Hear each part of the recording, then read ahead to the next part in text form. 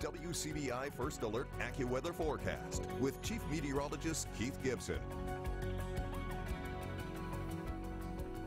I hope you had a great weekend. Perfect weather over the last few days. Today, pretty warm, a little bit more humidity in the air. We will have a chance for some showers and storms tomorrow. Your Tuesday still around 80 or into the low 80s. And then look at this gorgeous weather Wednesday, Thursday. Temperatures in the 70s, partly cloudy to mostly sunny. And this upcoming weekend, stay tuned for the 7-day forecast in a few minutes. It is looking great. Right now in Columbus, we are at 86 degrees, a bit breezy, a mix of sun and clouds, but it's going to be a great evening.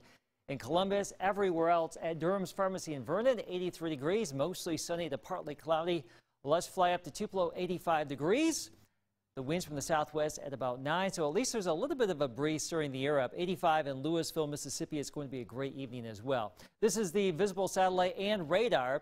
Some higher clouds drifting overhead. Some of those puffy cumulus clouds will be going away. In general, most of us seeing some great weather here in the region right now. There have been some showers trying to develop right along the Tennessee River Valley. You can see that one little blip there just to the north of Iuka right there at Pickwick Lake. And all of this is moving to the east-northeast, so 99.9999% of the area will not have any rain today.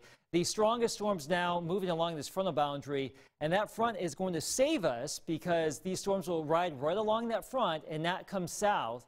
We've had a lot of active weather over the last 36 hours, wind and hail, a lot of damage and power outages here yesterday and even today as storm complexes are riding along that front. But because that front is to our north, we avoid all of it, and that is good news for us tonight. 66 degrees, partly cloudy. Can't rule out a stray shower storm.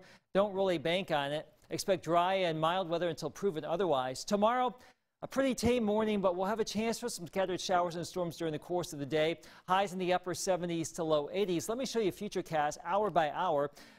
As we mentioned, the greatest activity to our north tonight, so a great evening to be had around here. Tomorrow, as we wake up, we'll have some clouds and some sunshine around by midday and thereafter into the afternoon. A chance for some storms. Can't rule out a strong storm, but no widespread severe weather expected.